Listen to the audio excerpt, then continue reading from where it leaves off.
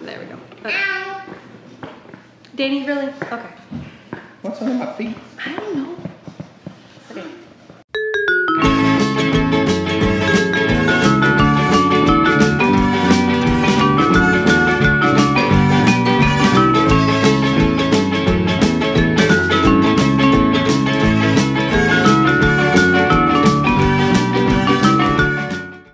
Hello, nutcases. Hey! Danny, say hi. Say hi. I got a little laptop Hey, on how my are face. you? Okay, today we're going to talk about shipping your pets to New Zealand. And a big part of, well, this is why we decided against it. Yes, everybody has to make a decision for their own family, and for our family this time, it just was not in cards. Yeah. That's it. So, I mean, let me go over some things. First of all, you have to quarantine your pets for 10 days in New Zealand. There's only two places you can do that. One is in Auckland and one is in Christchurch. Neither which is directly located near Wellington, which is where we're... Yeah, Wellington's kind of in between the two. Yeah. One's on the North Island, one's on the South Island. So, that's one thing. And by not near, I mean it's, I think, a 3 to 4 hour drive to get there. Yes. Okay, so that's first of all. Yeah.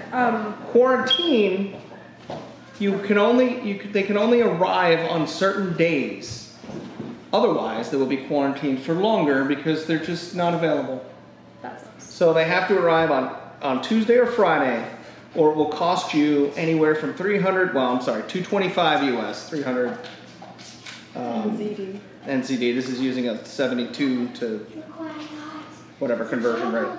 So it's $225 to $900 depending on when they arrive and when they'll release them. Extra on top of the $800 to $1,100 that you have to pay per pet.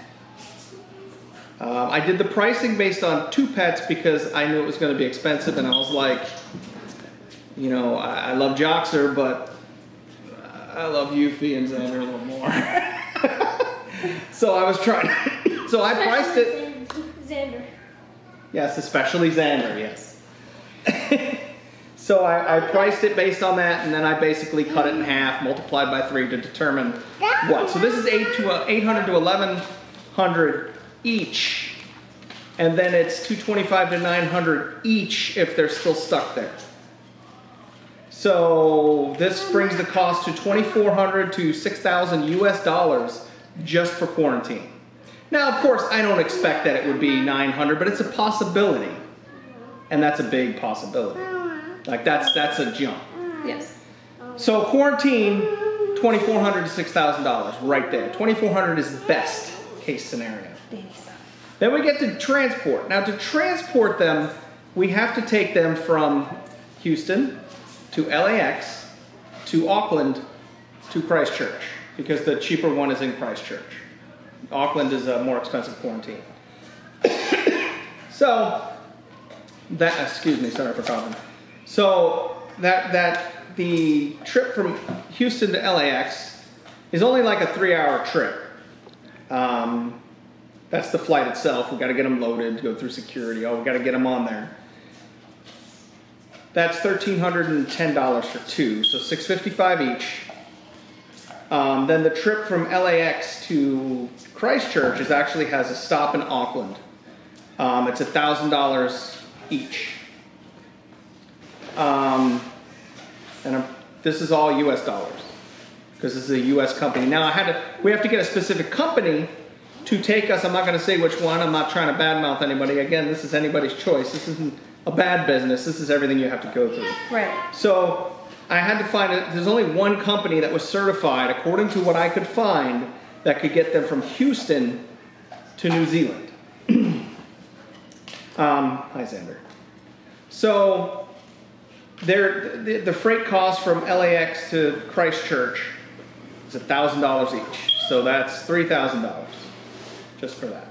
Then there's the USDA endorsement that they need. They have to pass that. It's a vet check that they do, and if they fail that, we have to pay an additional $250 for each pet that fails that. Now, basically how they could fail that, I talked to the people, how they could fail that is if something our vet did doesn't add up on their cert, whether it's they forgot to include something, it's reported incorrectly. There's a host of little things, but anything wrong increases the time they stay there by another day and costs $250 just for the cert, and then they all would cost another $150 to reschedule their next flight, which is the flight from LAX to Auckland. So then, yeah, I guess then there's the handling fee, which is $300 per pet. And then there's the pickup and delivery fee, which I thought would be the handling fee, but it's not. So that's another $200 per pet. So the total, not counting, this is the total, I believe, not counting, no, this is count. Okay, so $8,400 is the minimum. If everything goes right, everything goes straight, and they get straight there, $8,400, or $9,300 if they have to be rescheduled and they all fail their USDA certs. That's US dollars. So now we're up to $11,000 to $15,000 and change right there. But then we're not done. There's also the vet certificates here, where we'd have to get them rechipped because they have a different requirements for their signals in New Zealand. Of course, all countries do. We'd have to get the vet certs and everything like that. That's $400 a piece, minimum, from my research. So that is $1,200 additional dollars. So that brings the total cost anywhere from $12,007.50 to $16,507.50. And we just can't, it costs 3 times as much to bring our pets each as it does to bring one of us. Now that's not even getting into, they got 10 days of quarantine minimum, 10 to 14 depending on what day they arrive. They have a day of travel between here and Christchurch.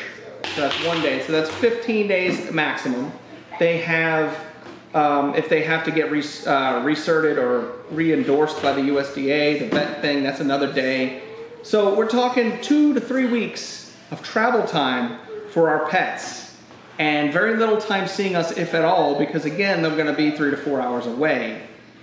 And I mean, I've traveled with a cat that just flew on a plane from the east coast of the U.S. to Spain, which was a shorter flight, had less requirements, didn't have to do any of this other stuff, and he ended up getting, she ended up getting liver damage from the stress, which wasn't caught properly, and she ended up dying a slow, painful death.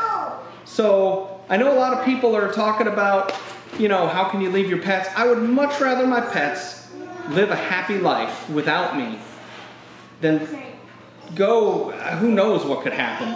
I mean, when we flew down here from, I'm just talking like crazy, I'm sorry, I'm very passionate about this. No, it's very fun. It's a very upsetting topic. When we flew down from Alaska, I flew separately with the dog. Yes, and the dog was never the same after she came. Never the same, nothing. Our flight was delayed because the airlines misscheduled her. Yeah. So we didn't meet up with you we were a day and a half late, I believe. Yes, you were a day and a half. Because they were like, oh, well, we don't have room on the plane. That was another thing they mentioned. They said if there's another dog on the plane already scheduled and already loaded, your dog is going to have to wait till the next flight. Yes. Because we can't have 2 or more dogs in the flight. Yes, and it's your expense if they have to change it.